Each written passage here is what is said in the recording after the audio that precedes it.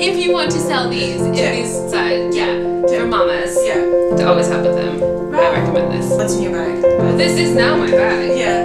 Like, I have both. No, I just have this one. This is all my stuff. You don't have a handbag? This is my handbag now. Oh wow. Yeah. So like you went from like having a handbag not to having one. Yeah. So this is so I've got my tent. Yes. Change of clothes, diapers, changing all that stuff. Change of whose clothes? George. I probably should have a change of mind given how much he spits up. Okay. So George I always have this in my bag, but it has a good size amount in it. Then your hands are always dry because you're always washing your hands. You change nappies, you get spit off this and that. Constantly washing your hands. Your hands are always dry. What do you need? You need Malée in your bag. And the friends that they have to be very good friends for me to give them some of my Malée hand cream. Can I have some hand cream? You're like, let's think about it. I don't have any. No.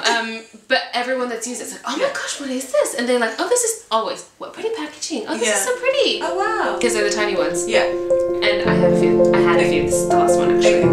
So now I need to put the full size one. So you maybe should sell some of these for the mamas to always have in their bag.